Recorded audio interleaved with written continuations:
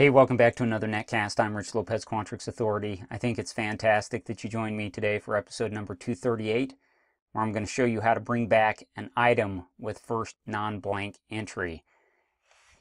A little backstory to go along with today's podcast. Spring has finally sprung here in North Idaho, and it is absolutely awesome. One of my favorite things to do is to go out and ride my mountain bike in the woods not too far from my home here. And I went out this morning, had a glorious time.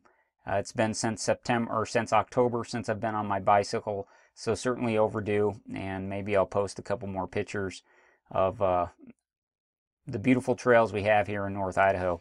Nonetheless, that kind of sets us up for today's podcast.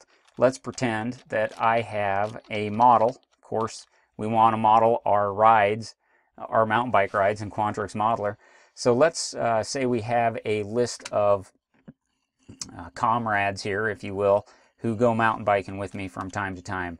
We've got Brian, Billy, Mark, Brett, Arnie, Derek, and Mustang, and we have weeks going across the top, and I simply want to list, who rode with me that week. And what I want to do over here is I want to create some sort of report where I know at least who rode with me. Just give me one person who rode with me. So what I really want to do is I want to find the first person that is not blank in each one of these lists, in each one of these weeks, and I want to bring back that value here. And how I do that is simply by writing a select statement, but it's really a select statement with a flying key. And you can learn more about flying keys in episode 200. If I go here, I say one person who was there, I simply say select. What do I want to select? I want to select the at category of B. If I wanted to call this friends, I could rename it friends, but right now it's just category B. And if I want to bring back an item within a category and it's not a cell value, I go ahead and use this structure function called at. And I'm doing that right there for category B. And then what is my key list? Well, my key list is really matrix 1. I want to look at the entire thing, and so I'm just going to put matrix 1 with a double colon. And what that's telling Quantrix is, it's really just whatever's in matrix 1, that's going to be my key list.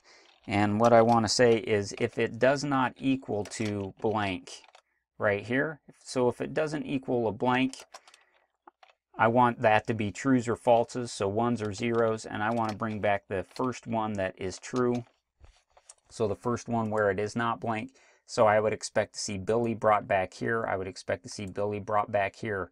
I would then expect to see Brian in week 3. In week 4, I would expect to see nobody, because nobody rode on week 4. And then Mark, I would expect to see on week 5, Derek on week 6, and so on. So this is how you would bring back the first non-blank item within a list and have that list, if that list were also within a category or items within a category. You'd use this at structure function, and then I've got some double colons going on here, which really just means, the entire matrix is kind of my key list, or all values within that matrix.